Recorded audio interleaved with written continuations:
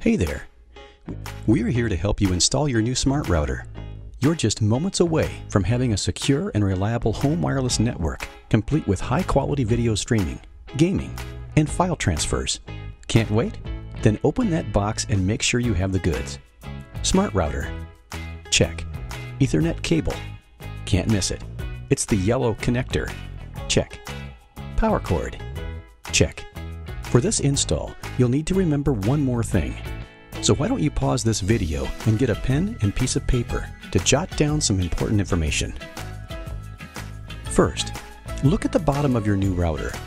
You will need to write down the following information: Wi-Fi name, SSID, and password /PIN. See it? Right there. Second, if you currently connect your wireless devices to your existing home Wi-Fi network, you will need the name and password of that network. Finally, you will need your Optimum ID and password. They allow you to connect to Optimum.net, manage your features and services, and customize your new router settings.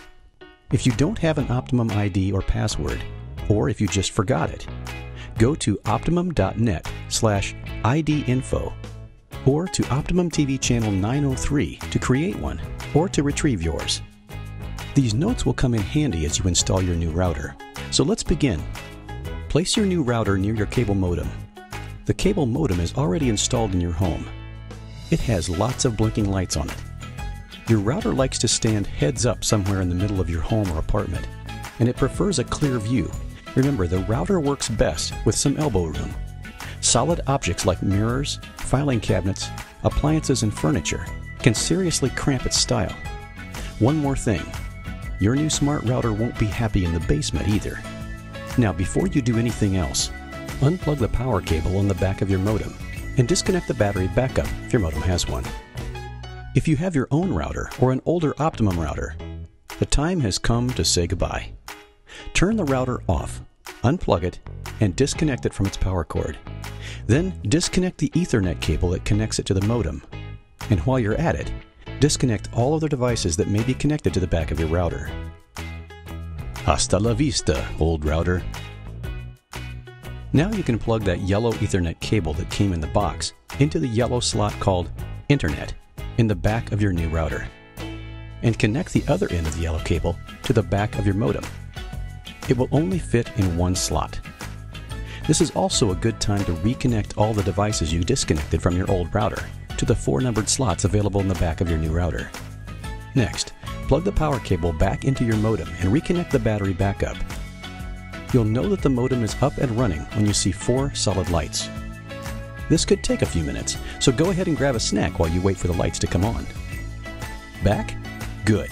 Next, plug the new router into the electrical outlet. What's that? No power light? Go ahead and press the power button on the back of the smart router. There it is, just below the Ethernet port. This could take a few minutes to power up as well. Cue the Jeopardy theme. When the 2 lights on the front of the router begin flashing green, it's ready to go. Well now, it looks like everything is up and running. Great! Let's set up your wireless home network.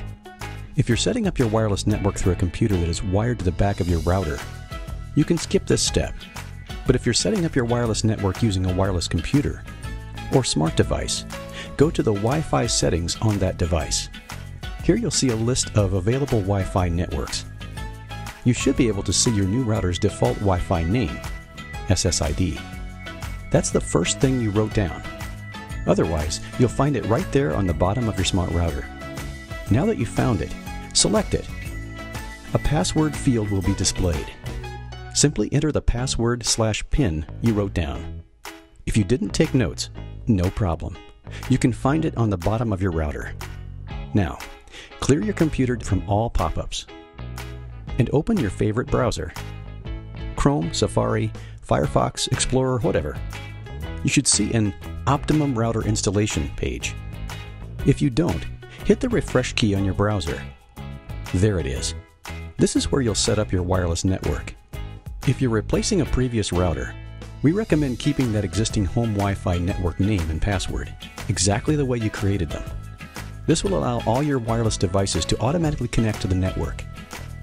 If you choose to use a new network name and password, write them down on the sticker that came with your new router and place it somewhere for safekeeping. This will be your new Wi-Fi network name and password. Now, click on Save and Continue. Your network is now up and running.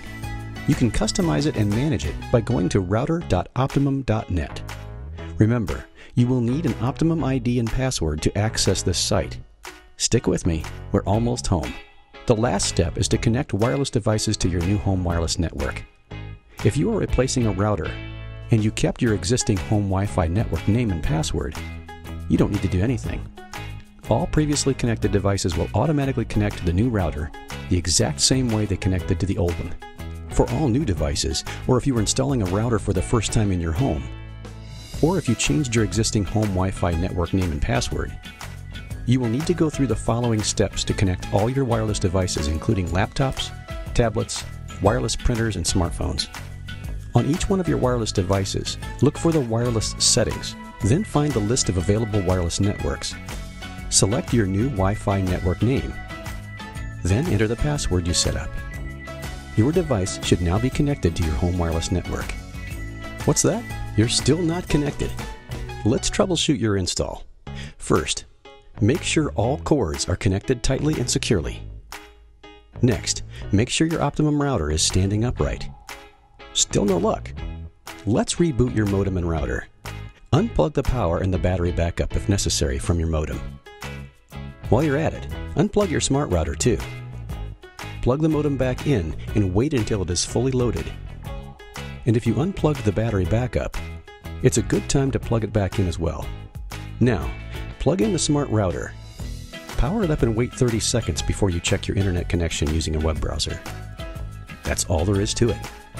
Here's a quick recap on Router Installation 101. First, unplug your cable modem and disconnect your old router from the rest of your equipment. Next, connect your new router to your modem and all the rest of the equipment. Power up the modem and the router. Wait for the right lighting sequence on both. Set up your wireless network on your Optimum router installation page. Go to your wireless devices and set up your wireless network. Connect your devices. And give yourself a pat on the back for a job well done. For other helpful tutorials, visit channel 900 or optimum.net/support.